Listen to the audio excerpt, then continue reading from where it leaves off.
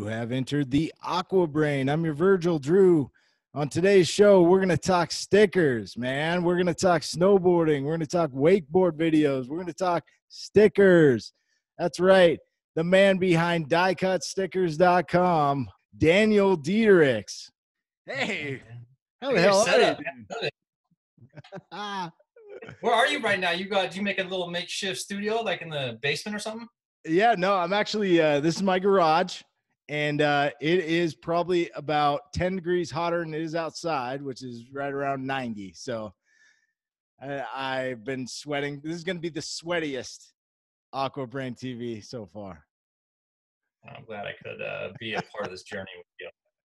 Let's get wet and wild, bro. Yeah, man. Yeah. Hey, thanks for coming on. Yeah, it's my pleasure. Let's talk about Diecutstickersdotcom, and then maybe later we can talk about 10-2 and Western and Mountain Baker and Section 8 and stuff like that. But let's Sure. talk about the company that you still have going. And when did you start the company, and how did that happen? Yeah, thanks for the question. I started the company in the spring of 2002 in Bothell, Washington. My parents had a 3-car garage, and I took the far right third bay of their 3-car garage, emptied out all of the refuse and leftovers and just kind of stuff they had collected from 30, 40 years of existing on this planet. And either discarded it in the trash or recycled it or just gave it away. And we cleared out that bay and made a little makeshift studio. And I started Medford Technologies, was really the first company name. I didn't actually get Diecutstickersdotcom. That came by way of a really good friend of mine, and still to this day kind of a mentor of mine, Chris Swears, and his brother Greg Swears. They actually own Seattle Print Shop, which is a pretty well-established screen print company up on the hill, kind of by, I think, like Garfield High School in downtown Seattle, kind of 23rd and Jackson neighborhood. Mm-hmm. And I started the company, and he said, hey, my brother and I have been sitting on this URL for a couple of years. We thought we were going to do something with it. You started like the sticker company, and, backing up the relationship, kind of the ground zero, if you will, for Greg and Chris Swears and I was working for a clothing company out of Kirkland, Washington. I had my externship when I was going to Western Washington down at this company based out of Kirkland, Washington. And I kind of got familiar with the screen printing industry, and we had a bunch of local partners that would help us fulfill orders that were above and beyond our capacity at the time. And Greg and Chris were one of those outsourced partners. And he and I and his brother, we just really kind of saw eye to eye. We had a great kind of that same matching resonance and just energy level and just a passion to help customers grow. And when I quit the clothing company in March of 2002 and started Medford Technologies, which is later now to become Diecutstickersdotcom, he invited me to actually buy Diecutstickersdotcom from him and his brother. And all I had to do, they didn't really want any money. They just wanted me to bring the URL current, if you will, with the host manager, and take it from there. And they said, if ever made if ever made it, then remember them and make it fair. So wow, I did that. I actually did that in 2006, 2007. Greg called and said that he actually had a buyer for the URL, and at that time I still hadn't really done much with it. It was still kind of sitting in my online portfolio, and I said, well, how much is he asking for? And he told me, and I said, I can match that. I didn't really have the money at the time. I literally gave him every penny in my savings accounts. Wow. And I gave them money, and I said, that's totally fair. And I honor how noble you've been and how fair you have been to me and how generous you were at the onset back, 5 years-ish prior to that time. And I said, I'm going to wire you the money. Give me your savings account number and the bank name, and I'll get you the money by the end of the next day. And I did that. And we still have remained friends. We still, Instagram, DM, text. He actually came out to Seattle, I think 2 years ago, and actually saw our new facility, and we hadn't seen each other in a decade. And it was pretty special to show him what the House of Die Cut has become. Yeah. Through all of our passion and just our commitment to making sure our customers are always growing and getting the best product. And Greg was just smitten. He was like super stoked. Yeah. I could tell that he was proud that I continued the torch that he and his brother had slowly started trying to ignite with some flint back in the woods, back in 1999, whenever they had originally procured the website and kind of sat on it. So it's been quite a journey, but there's been a lot of key players, and Greg and Chris Swears definitely, are at the top of the stack, aside from my parents, of course, who initially funded the company. But without Greg and Chris being so generous and really kind of understanding my energy and like my passion just for being who I am, and like just my zest for entrepreneurialism. They were like, man, it's just going to be in your hands. It'll be way more than we can ever make it. So see where you can take it. And, you know, today, gosh, man, it's still looking back. It's like, it's an incredible journey that I can't even remember and recall all the footsteps that I have had along the way. But I know there's been a lot of people that have gotten our company to where it is today. And I thank them every day, whether to their face or just, you know, in my prayer and in my thoughts when I'm driving into the office. I get to walk into this building that's just magnificent. I mean, way bigger than a garage. I'm just going to put it that way. And it's very humbling. Our beginnings are very humbling. You know, you have great energy, right? So that you kind of attract people that have similar energy, you know, and yes, sometimes you got to reel it in a little bit, you know, and I know that I weeded some stickers for you back in the day. You had to kind of reel me in a little bit, you know, but, so yes, you mentioned a clothing company in Kirkland, and I do remember that. I remember crossing the bridge and going down and visiting you there, and it literally was in a house. You want to tell that story about your last day at that company? Or are we going to save that? Yeah, you know, I mean, it's not a pretty story. You know, I think that moment really made me who I am today with regards to how I participate and engage with my staff. Basically, in a nutshell, my last day at this business I was working at previous to starting Diecutstickersdotcom, I actually had to call the police to get my last paycheck. The paycheck was already like a week and a half late. I was supposed to get paid bi-weekly, and, you know, I had my van packed up, my office was cleaned out, and I asked the owner at the time for my last paycheck, please, and I'll be off his property and out of his hair. And he resisted and denied me, you know, what was rightfully mine, and I had honestly had earned. And so I called Kirkland police. They came up there, and, you know, my parents always taught me, you know, being dignified and being humble is like, you know, those are characteristics that really will travel far and take you really far in life. And I knew I was in the right, but I always kept my head high, my shoulders back, and I didn't say anything that was, you know, inappropriate at the time, even though I was feeling a certain way about the individual. But the policeman handled it, and you know, I think the true colors of this individual came when he crumpled up my check and threw it at my chest in front of the cop, hit the ground. I looked at him, I was like, thank you, eye to eye, like didn't even break my gaze, and then bent down, picked it up, looked over at the police officer, said, thank you for your time, appreciate you, got in the van, drove down, cashed the check, and haven't seen him since. It's been 18 plus years. But that builds, it's those experiences, while they're not the greatest, but they build a certain character. And you know, I know that you treat your employees with a lot of respect, and I think that there's something to be said for that, for sure. Yeah, you know, and like I said earlier when we started talking, it's just the fundamentals, you know, the please and the thank yous, being gracious, being grateful, being generous. It is my company, so, you know, there's a lot riding on my decision. So I do also have to take into consideration what is in the best interest of the entire organization as a whole, like including like all the vendors, any partners that we have that assist us in making components of the things that we sell, the staff. It's a lot to weigh and a lot to manage and be cognizant of. But at the end of the day, the fundamentals will always win. Those trickeries and those, you know, smoke and mirrors, those tricks only last so long. It's a very fleeting mindset, and people see past that. I think I'm still at the helm of our company, you know, 18 plus years, because I work the fundamentals. I'm disciplined to work the fundamentals. Our company probably hasn't grown as big as it probably could have in the hands of other people. Nefarious business practices probably could have come into play with those individuals to take the brand to the next level. But I feel really proud of where the company is right now. We're still in business through this whole pandemic, which I'm really, really thankful for. And, you know, we've been able to retain, almost 75%, 70% of our staff that was on active payroll on February 15th. So, you know, it's fundamentals. It just really is. Like, I'm not trying to reinvent the wheel as a manager. I look everybody in the eye. I recognize everybody. We started doing this thing a couple of years ago where everybody's anniversary. So whether it's their first year at the company, 3rd year, 8th year, 10th year, however, we stop the entire organization. Everyone still remains on the clock.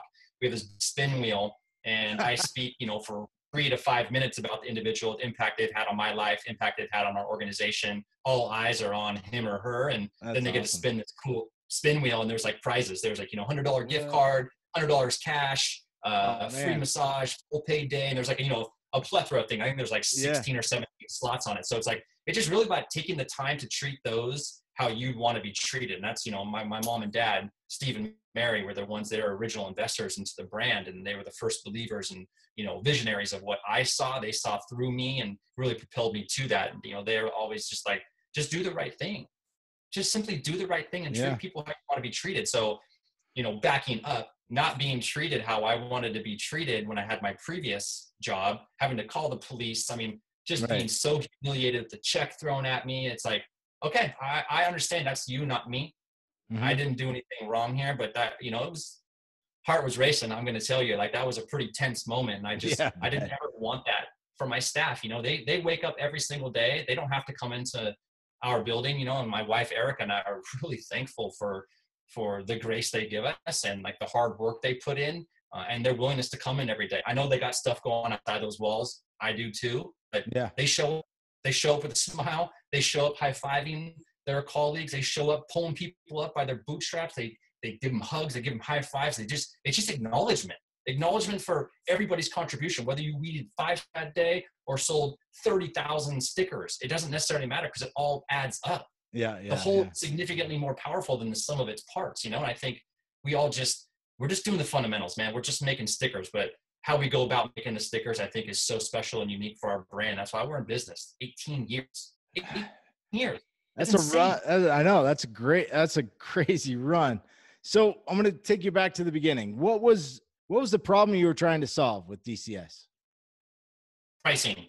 So when we were working at the clothing company, we didn't have the capacity and the equipment to manufacture our own stickers that were branded, obviously, with our suite of images to then promote and to sell through distribution channels. And every time I saw the invoices, I just was like, this is ludicrous. We're getting robbed right in front of our eyes, underneath our nose. There's got to be a better way. There's got to be a margin in here that is just so incredibly padded. So I just started doing some research, and we actually brought in that technology into the business the last couple of months to actually manufacture our own stickers and banners. And it just was significant cost savings. And I felt, and I was a part of the dialogue on how these people treated their customers, i.e. us at the time. And I was like, man, there's just got to be a different way. There's got to be a more attractive way and a more honest way of going about this business. Still making money, obviously, got to pay bills, got to pay taxes, got to give people raises, got to buy new equipment when they fail, but just doing an honest day's work and knowing that we're not here to gouge one person one time. We're here to grow with them. And if they grow, we grow. And it's just really about treating them how you want to be treated. They may not know anything about stickers, but we do. So it's really, you've got to teach them, like you said. Yeah, that's exactly right. And I know on your website, Diecutstickersdotcom, there are tools to kind of help people in selecting the right sticker for them, and it alleviates some of those conversations, or at least when you have those conversations, you can kind of cut to the chase.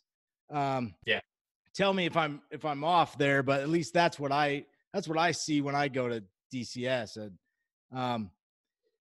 So from the beginning, and you said you've kind of changed, but you haven't really changed. How would you say you've evolved from, obviously, I mean, maybe saying coming from the garage, obviously, into a shop, and now having your own shop. But aside from that, how has the business evolved? I think I'm going to go right back to the epicenter of fundamentals. I think at first, the unknown and the volatility and orders coming in and out really kind of drove me to just kind of hastily work. And I was just obviously always doing the best I possibly could, because I'm very OCD, and my mind is engineered and woven to be meticulous. I love angles. I love 90s. I love things to be perfectly in their place. Just ask my wife. It drives her crazy. Or you can ask my mom. I actually used to rearrange my room when I was a little boy in our home in Clearview. She's like, man, you should be an engineer, architect. You are just, your mind is so precise. You love things, perfect placement with perfect allowances. And I'm like, I still am kind of that way, but I think the biggest thing for me is just surrendering to the process and trusting the people that I have around me. You know, at first I was very guarded, and, you know, you were a part of that too. Like, it was just me. And I wouldn't say I was really controlling, but I was controlling because I was the only person there, and I wasn't really allowing people to flourish and thrive and just blossom in my presence, and, you know, maybe under my mentorship, or for me to learn from them. And I think over the years, I just really allowed myself to be a part of the conversation instead of driving the conversation. Of course, you know, there's times where I got to put my foot down, and I got to make those tough decisions, and that it's, you know, in the betterment of the entire organization. But for the most part, we really try to have this roundtable mindset at the brand now. And that was something that I didn't really ever have the resource to do, or the privilege to do. But now that I do, like, just listening to the staff and asking, you know, our general manager, Jerry Persky's brilliant. Our marketing coordinator, Keith Vance, he's beyond intelligent, and he's just he's so calm that he brings me to a level of clarity, right? I move at a very, very, very, very, very fast pace every day. And Keith, the marketing coordinator for the company, he's been with us for, almost 10 years now. He understands me, but he also understands the marketplace, and he's able to take my just 5,000 miles an hour narrative and storytelling, and he can kind of compress, separate, and dissect it into like the appropriate channels and lanes, if you will. And, you know, without him, like, this company would be in a different position, you know. Same with Jerry and all the individuals that came before those guys, you know, that are no longer with the company. But I think at the end of the day, and at the center of who I am and why the company's still here, is just doing the fundamentals, you know, really taking the interests 100% into the customer's growth and into the customer's best interest. Because I've been telling this to the company for the last couple of years, what's in the best interest of our customers is really in the best interest of the company. And I think a couple of people used to look at me like, okay, wait, what'd you just say? And, you know, I would say it again. I continue to say that when I stand on my pulpit and speak to the company as a whole. It's like, you know, we really need them. We need them to grow. We need our customers to grow, and whatever we need to do to allow that, whatever we need to give them pricing concessions, free shipping, discounts, throw in an extra 100, do them for free. At the end of the day, it doesn't really matter, because we are here to help them. We are a partner. We are a partner-minded company. We are not a transactional company. This is not like one of our competitors where you can't call us because we don't have a phone number. We only want you to go through our online channel. Like, call us. Come into our business. Come check out our skate park next door. Come meet the owner. The owner's there like nearly every day. Like, it's an owner-operated company. I think it just has a different feel. But, you know, really at the nucleus of it all is just doing what is right, because doing the right thing is always the right thing. And that's what our company is going to do. And hey, you know, if we're late to the game, but we show up honestly and morally and ethically aligned with who we know we are and how we want to be perceived, and so what? I'll show up late every dang day. All right. I was going to ask you something about the skate park, but I'm not going to. Because there was somebody. I mean, again, from the garage to the property we're at in Tukwila, Washington, I mean, it's remarkable, man. It's like, it's humbling. You get to walk underneath the threshold, or over the threshold, and into these cavities, these chambers, and one of which, you know, is what we've called the pavilion. It's about a 4,500 square foot building structure that's adjacent to the we're in right now. And it's been a remarkable gift to our community. Really, it's like a treasure, you know. And that was one of the things that Robert, the old CEO of K2 Sports Inc., before it got bought, I met him in his office in downtown Seattle before we took possession of the skateboard park. They got bought by Newell, which is basically owns Rubbermaid. And Robert was told by the big team that came in, said, you got to get rid of the skateboard park, find a home, or we're going to take it out and we're going to burn it. You know, but this has been in the K2 family in the snow and ski industry for, I would say 20 years before that moment. Wow. So it was a big deal. We like to refer to it as a kind of like a industry franchise heirloom. You know, it's very important. There's a lot of people, blood, sweat, tears, creativity, and joy that's gone in there. There's been a lot of like really cool moments that if those walls, if those coping, if those screws, if that masonite skate light could talk, I mean, you would be sitting there listening for years and years and years, and your ears would be just warm and your heart would be so full of just beautiful stories of people. And I wanted to kind of preserve that. And we had the opportunity. We had this building down in Tukwila, and it had an open cavity, big building section that we weren't going to use yet. It was going to be our expansion area if need be down the line. And we've got the skateboard park down, took 7 flatbed trucks. Wow. And it was quite the process. It was quite the production. My buddy Jeff Lucky Nelson was so gracious and stepped up. He builds all the trade show booths for like Smith and Kavu and a bunch of other companies. So he's very, very handy. He understands just the craft of building, and understands how wood works, and he's just got a huge team behind him. So I hired him to come down. Should have paid him way more than he requested, and it just was so generous. I mean, again, we're just surrounded with good people, and I think, like you said earlier, you know, my energy attracts a certain kind of people, but I think just overall likeness attracts, and we've just been really surrounded with amazing people. Now we get to use a skateboard park. We give it out to the community for free. Kids from anywhere in Tukwila, Des Moines, White Center, Renton, South Seattle, wherever they are, they can come down, just walk in a die cut, tell Sam you're there, grab a bracelet, show them your ID to make sure that you're over 18, and sign a hold harmless form. Then we're all over next door and get a helmet on and skate. And it's, you know, it's like 2,000 square foot skateboard park. It's epic. Yeah. One of my friends, Jason Singler, likes to come down and skate that far. I think he got in trouble for not wearing a helmet. Hey, you know, I mean, you know, 1 degree separation, you know, you're my cousin, and, you know, I love you. And I would imagine people that love you too, that we're, you know, A equals B and B equals C, well, A equals C. And it's just amazing the people that come down there and participate in the park, and how like respectful they are of the park. You know, it's hands off. Like I'm next door in die cut. My entire team's over in die cut. There's no chaperones. There's no, like, I don't have a pavilion staff. So, you know, it's a buddy system. Everything's free. So there's a whole rack of skateboards they could use, knee pads, elbow pads, wrist pads, helmets. We've been trying to keep stocks. It obviously has been shut since March because of the pandemic. So you guys did have to shut that. I got to put that out there. No one's been skating anything because of the pandemic. But we have like a big, like a refrigerator, little kiosk that we got from Columbia Distributing for free. We did some stickers in exchange for one of the guys' neighbors who had a sick, one of his sons came down with cancer, terminal cancer. Oof. So we traded out a bunch of stickers and a bunch of propaganda to just really push that voice and opportunity to spread that young man's message. And then we got this cool vending machine. So that's stocked full with juices and waters, and it's free. Kids can just walk up there, type A1, and they can grab a beverage for free. Everything of that park is free. God, like, how cool is that, Dan? I mean, that's like, dude, it's amazing. It's what I want to do. You know, people ask me, what do you want to do in 5 years? And I say, all I want to be doing is charity work and philanthropy, you know, and Erica really speaks to that too and echoes that same sentiment. She's been an amazing partner for me, you know, since we met in 2004. She just has such an altruistic heart and is just so kind and caring. And it's just been a remarkable partnership for her and I. You know, 2004, the business was very small at that time. And we were just trying to figure out our way, like what we wanted to do and whether I wanted to continue to do that. And maybe I would sell Diecutstickersdotcom and go work for my family's, you know, shipping business or go get a job elsewhere. I didn't really know, but she's just been the steadiest out of most people in my life. And it's just been really encouraging and been my biggest cheerleader. So, you know, it's my wife, man, hats off to her for putting up with this entrepreneur. Cause it's like herding a cat with me sometimes, man. Yeah. Well, you know, it's not a bad thing to be one of those cats out there causing problems.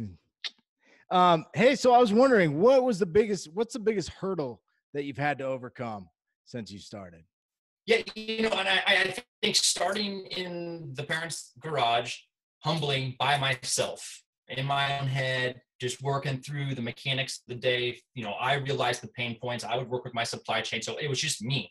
And as the business grew and we had a demand that was increasing, we needed more personnel. So I think really just managing the growth and mostly with regards to staff, finding ways to speak to the staff, understanding that everybody's love language and everybody's managerial voice and narrative is different, and just really understanding the science behind how to manage humans and how to speak to them, because you can't speak to one individual the same way you speak to another. Like, you just have to really understand what makes them tick. You know, one person may be wanting more money while the other person wants more time, because their time is more precious than an extra dollar on a paycheck. So I think that was, for me, my biggest obstacle was really trying to figure out what really made you know, all these beautiful people that came to work for me every day and fought, you know, tirelessly for the mission and the name Diecutstickersdotcom. Like, what would bring them joy, and what would, you know, keep them there, keep them wanting to fight, keep them wanting to sweat out every day and give their best to our customers. And that's definitely been like the biggest,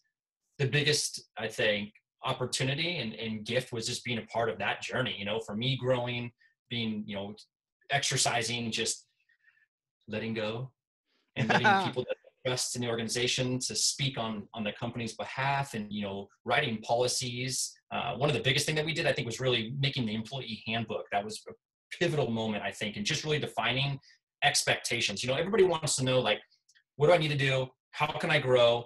what can I be compensated? What happens if I do this? What happens if I do that? You know, just really kind of giving a roadmap for employment. And with the employee handbook, I want to say we made that in 2010. I think I've been operating under it. We're like on iteration 4 or 5 now. It was just, I mean, such a priceless tool, and really has allowed people of, you know, let's say like managers and supervisors. I always coach them. I say, if it's in the handbook and someone breaches the handbook, everybody signs that handbook day one. Good faith and consciousness. We ask them if you've read it. You have any questions? We'll go through it. Our business manager, Brianne, is very patient. She's just brilliant, and she can just work with people at that onboarding process. So like making sure that people understand what the business expects from them, but then also letting them know what they can expect from the company. And that employee handbook has been insurmountable in overcoming, you know, pretty difficult discussions and conversations with people that we never thought we'd have to have these discussions. But, you know, at the epicenter between that side of the table and this side of the table was the handbook. And we would just go through the handbook. And a lot of times it just really would remind them of what they signed up for. And sometimes people would walk away and say, no, thank you. I don't agree to this now. Maybe I did last year, but I don't now. And that's cool. Hey, you know, we'll go agree and let bygones be bygones. We'll move forward. You go do your next chapter, and we'll continue on with our mission to do the best work we can. So employee handbook, managing employees, and just trusting the process of just the fundamentals. Just treat them how you'd want to be treated. Yeah. So would you say that that's also your greatest success then would be that handbook, you think? Yeah, I think a culmination of the handbook, giving expectations. The managers now know how to manage. The managers now know what series of events they can take for coaching people, if you will, if there's mistakes being made, or chronic absences, or a little bit insubordination, whatever. I mean, our group right now is brilliant. We don't have really any issues that I can even recall over the last year. You know, like we just got a really, really, really caring and talented team. But again, you know, if things kind of get out of line, and, you know, the wheels are going to wobble, the engine's going to get, like, it's going to need a tune-up. And I think the employee handbook for us is definitely our crown jewel. It just allows the company to give itself a little bit of a tune-up every year. We kind of go through, work with our lawyer, understand what new employment laws are, tell the team about what new expectations they can for the company, because those change every year. Protecting their rights, I think, is one thing that we do really good. Like, we're very forthcoming. We don't get new news and we're like, cool, don't tell them, push us under the carpet. If they find out, okay, we'll work with that. But we're like, Brianne, she's amazing. She'll publish it. It'll be in your employee paycheck, or it'll be posted in the break room. She has her own kind of this cool wall. It's like a bulletin board where she can post all this new documentation from Washington State Labor and Industries. And just, again, just how would, if I wasn't the owner and I reported to Jim's company, how would I want to be treated? I would want to be protected, and I would want to be looked at as an invaluable asset. I think just managing the people with that mindset is, again, I don't know how else we would be in business after 18 years, especially in this industry, if we didn't treat our people well, like family. Like we bicker and we kind of get into it once in a while, but it's because we care. The passion just sometimes overshadows our emotional intelligence. You know, I always say, like, don't let your emotions overpower your intelligence, but sometimes our passion does. And I'm okay with that. I'm okay with that, you know, because like that's what makes this company great. That's what makes it so electrifying. You walk into the building, you're like, there's something about this place. I don't know what it is, but I can feel it. And that visceral feeling is something that I want from the moment they agree to work with us, because they got what they needed on pricing, on turn time, and on quality of the attributes. And then to the moment they open up that box, they do this grand reveal. I want that energy to just pour out and just bathe them, and just love and just thankfulness, you know? And I think we do that. Yeah. And I think you've actually already answered my last question, but is there anything that you want to add to what sets you apart from other sticker companies? I mean, bar none, are charitable contributions. I am very, very, very adamant. And you could ask Jerry, the general manager, you can ask Brianne, our business manager. Almost every month we do deployments to local organizations, one of which is the Tukwila Pantry. It's like a food bank, and they have United Methodist Church, which is above them. And they do a bunch of housing for individuals that have really large barriers to basic needs, home individuals, mental health individuals. And it's an incredible campus. And it's an incredible story to play just a very small role in. So nearly every month, Erica and I give deployments of diapers and box fans. We're doing a deployment next month. Erica and I, or hopefully sooner than that, we're going to give 20 to 30 box fans over to Keena, who's one of the directors for King County homelessness outreach program, and she'll then divvy those up, and she'll actually go out and work with individuals that are on the precipice of going into homelessness, whether they're going to lose lease or getting kicked out, eviction, lost their job, and she'll be able to give them tools and things that we take for granted. The box fan, $19.99 is an easy barrier for us to kind of overcome and procure whenever we want. Yeah. The most of us. But a lot of people out there, there's millions of individuals that don't, that's not their story. And I love the fact that Diecutstickersdotcom plays a role in that story in helping individuals get access to those things that maybe in their mind and for years previous were nearly impossible to acquire. So, book drives, homelessness care packages with 16 to 20 different hygiene products built into one. Whoa. Food drive, you name it, clothing drive. We're trying to do something at least every other month, if not every month. So I think that's really what redefines what a company should be when you're a community centric and you have that philosophy in mind of it takes a village, and I must make my community as strong as it can be, because if my community's thriving, then we're going to thrive. Yeah, I love it, man. That's awesome. Are you? I hear knocking. That's my kids. That's Harper and Cannon. Yes, sir. That's awesome. Hey, well, do you want to do a little short lightning round?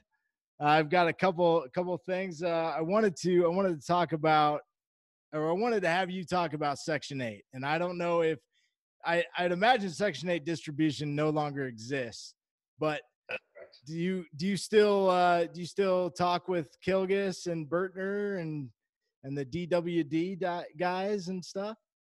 I just had a phone conversation for an hour with Sean Genovese, one of the co-founders and co-owners of Dinosaurs Will Die, yesterday afternoon. And Sean Kilgus and I text probably 1 to 7 times a week. It just depends on if he's traveling for work. And Jesse and I will text and see each other multiple times a year. And I consider those 3 individuals really some of my closest friends, and I look up to all 3 of them in uniquely different ways. But at the center of all 3 of them, they're just very kind and caring, and they're so creative. They just in everything that they do. One owns a snowboard company, one owns a video company, and the other one is the global team manager for another huge snowboard company. So they're in that same sphere. They have the same love language. They have the same just interests that I do, but they're all entrepreneurs at heart, which, resonates with me because I too am an entrepreneur. And they're just so thoughtful. And I think I'm really looking for people to be surrounded with that are very thoughtful and amplifying and multiplying my life instead of detracting and subtracting and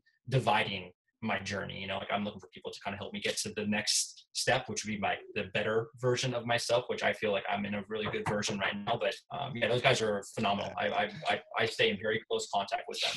That's awesome. Well, hey Dan, thanks for joining me on the brain, man. Hey, you're welcome. This is our rescue dog. Ooh, look at that. Yeah, this is Cookie. So we lost our 16-year-old teacup Yorkie. Her name is Ellie in October. And so a couple of weeks after that, we rescued Cookie and her sister Foxy. They were a bonded pair from the Seattle Humane Society. So now we went from 1 to none to 2 dogs. They come and join you at the office? They come and join you at the office, or? Ellie used to. She was very calm, relaxed. These dogs are young, spry, and rambunctious. Very rambunctious. But we love them. I think that they love being a part of our family, and we couldn't love them any further. That's awesome, Dan. I look forward to hearing about some of your upcoming charity actions. I love looking on LinkedIn and seeing what you're up to. Definitely, if I was in the area, I'd probably be more involved if I could be. You can always look to just the Diecutstickersdotcom Instagram page. It's just Diecutstickersdotcom. It's actually, the dot is actually spelled out D-O-T, and you can follow me as well at Daniel_Diederichs for just a glimpse into who I am, like who runs the company. I thought it is really important for people to see. So I try to be as active as I am. I'm more active on my stories than I am my feed. So if anybody's interested in getting a picture of my family and getting a picture of our ongoing journey, I'm more than happy to welcome you into the database. Right on. Well, go check him out, ladies and gentlemen. Thanks for joining me on the brain. Diecutstickersdotcom. Thanks, Dan. Love you. Love you, bro. Bye. See ya. Please like, comment, and subscribe. Hit that bell so you know when we put new videos out. Follow us on Instagram and Twitter at BrainAqua. This has been AquaBrainTV. Remember to keep your head up and keep those knees bent.